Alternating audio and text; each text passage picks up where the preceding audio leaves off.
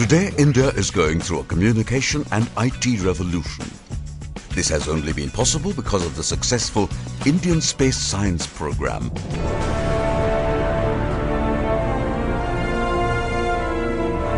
बहुत ही गरिमा के साथ अपने लॉन्च पैड से जा चुका है।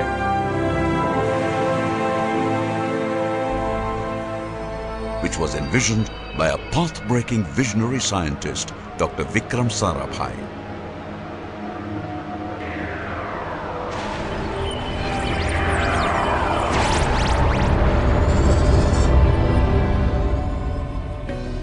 Soon after India's independence in 1947, many leaders and visionaries from different fields emerged on the horizon.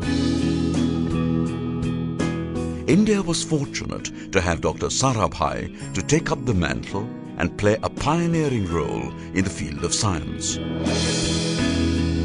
Dr. Sarabhai realized that science and technology have to play an important role in India's rapid development. He said, "We do not have time, we have to leapfrog." His vision was very broad and far-reaching. He considered all aspects of Indian society. He knew that with cooperation and support from all segments, development was bound to follow. The Department of Atomic Energy was established in the year 1947. After the sad demise of its chairman, Dr. Homi Bhabha, Dr. Sarabhai was given the responsibility of chairmanship. During his tenure as chairman, Dr. Vikram Sarabhai started working on space science. The Indian space program was ushered in just a few years after the country got its freedom from British rule. Dr. Sarabhai selected a team of a few young, bright and enthusiastic scientists and started the Physical Research Laboratory, PRL, in one room of MG Science College at Ahmedabad in the year 1947. Later, PRL became the mother of the Department of Space. India decided to take up the space program, and a National Committee for Space Research was formed in 1962. In the natural course of events, Dr. Sarabhai headed the committee. Within 1 year, the committee decided to establish a base at Tumba to launch research rockets in order to study geomagnetism as well as natural phenomena in the atmosphere. November 21st, 1963, the first rocket named Nike Apache rushed towards its outer orbit from Tumba, marking the ceremonial commencement of the Indian space program. That day was surely among the happiest in Dr. Sarabhai's life. It is not accidental that on the soil of India, the great space powers, the United States, the USSR and France, are collaborating with us at the equatorial range near Tumba. And even the United Nations sponsorship of this range is not merely a matter of form, but constitutes an umbrella under which, regardless of political differences, nations can collaborate in the peaceful uses of outer space. Dr. Sarabhai was basically optimistic about the efficacy of science. His attitude found expression in his idea of taking India along the path of progress with the help of advanced science and technology.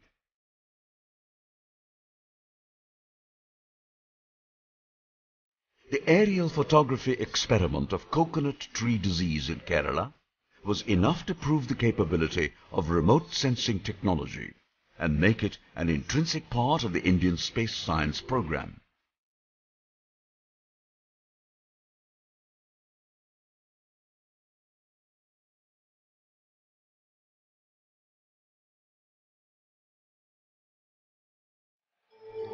During the years 1969 to 1971, the formation of the Indian Space Research Organization took place. At the same time, the new SSTC at Trivandrum and the SDSC Shar Center became operational. This formed the foundation of today's fully operational spaceport of India, SDSC Shar. In my opinion, the aspect of space research which I would like to stress most is in relation to the national capability, the self-confidence that this will generate. And if I were to give my own evaluation of this, I think the benefits of these far outweigh all the rest that we have been talking about. Dr. Sarabhai founded the first Indian satellite communication Earth station at Ahmedabad in 1967. Yes, we set this up because about 5 years ago we realized that this was going to be one of the most important peaceful applications of outer space and would have a profound influence on future development of communications and mass communications in this country. Communication and mass communication, that means telephone and television. Yes, very much so. Particularly in a country like India where the large mass of people who have to be motivated are illiterate. It is very important to, I think, have the information input as an integral part of the developmental process. And I think a powerful technique like a audiovisual presentation through television can be one of the most important motivations, a catalyst for action. The Indian space program, born as a result of Dr. Sarabhai's vision, took shape in the early years of the space age. It took rapid strides forward under his able leadership and continued with unabated enthusiasm even after his demise. Dr. Sarabhai was responsible for providing the essential infrastructure for the Indian space program in the early years of its development, making India one of the prestigious space-conquering countries of the world. It was because he provided such a strong base that his successors could build the magnificent edifice that is today's Indian space program. 2, 1, 0, +1, +2, Perfect. Take off. +10 seconds, 5, +20 seconds. Every member here is a part of Vikram Bhai's extended family. It is fortunate, very fortunate, that a man like Satish Dhawan, who in many ways was like Vikram, because for him it was not ego, it was not self, it was a vision of technology for national development. He proposed that we use this new technology of mass communications for broadly educational and developmental purposes for specially directed areas of our country. The founder of the Indian Space Research Organization, Professor Vikram Sarabhai, his focus is how space program can be used for societal development, Indian society development, particularly since we have a large number of rural areas. Maximum people live in the rural area. How this space program make an impact in the lives of our rural people. Of nearly 70% of the people live in the rural area. That was the focus.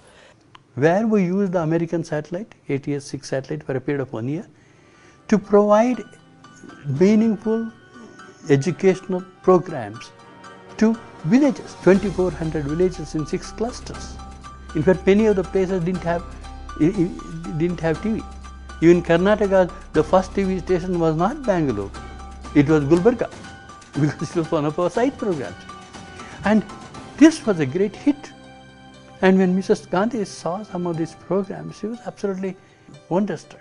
Notwithstanding, at the end of the 1 year, when everybody knew that it was going to be stopped, it had established the capability of satellites as an instrument of change.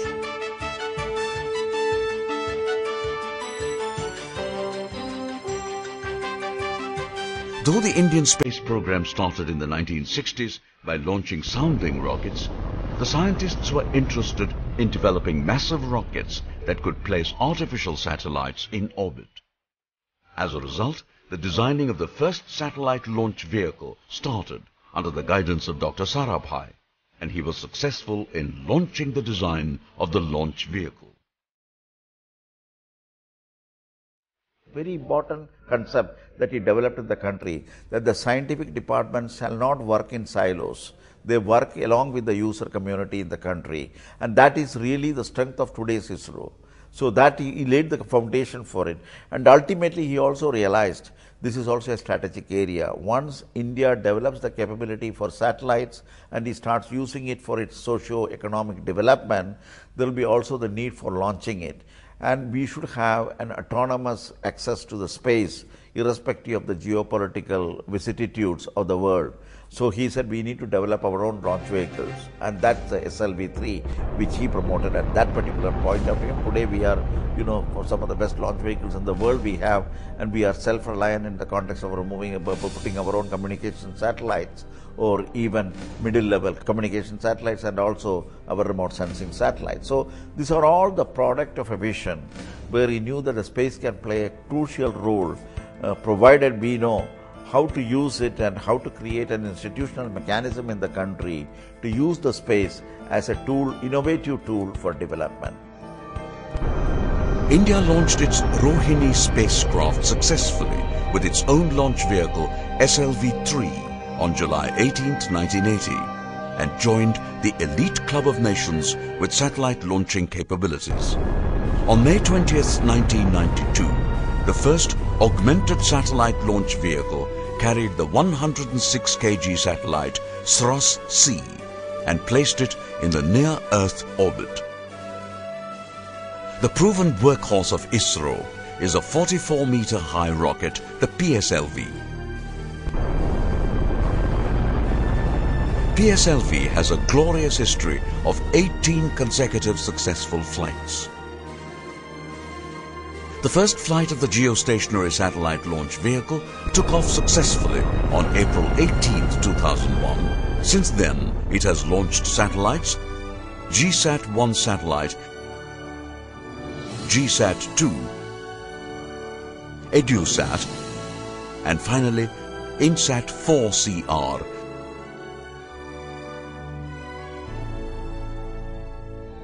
Between 1975 and 2011, a total of 55 Indian satellites were orbited by ISRO. India has 500,000 villages, and if we want to really create the counter forces to urbanization, which everybody agrees has its own great problems, if we want to see that some of our best people continue and can have a meaningful, qualitatively rich experience, even if they are in villages, then we can use these new techniques to bridge that information gap, that contact with the wider sphere in the world. A successful project in the field of rural development was carried out in the Kheda district of Gujarat between the years 1979 to 1990. It was repeated during the period 1996 to 2002 in the Jhabua district of Madhya Pradesh. Both these communication projects made a great positive impact on the rural population. Most unique applications are in the areas of telemedicine and tele-education. That number of our people in remote areas and villages, they are illiterate. How the classrooms can be taken to the villages has been demonstrated through the tele-education program, and this is world's unique program. No other country has got such a program. Even recently when we discussed with NASA, the NASA chief himself wanted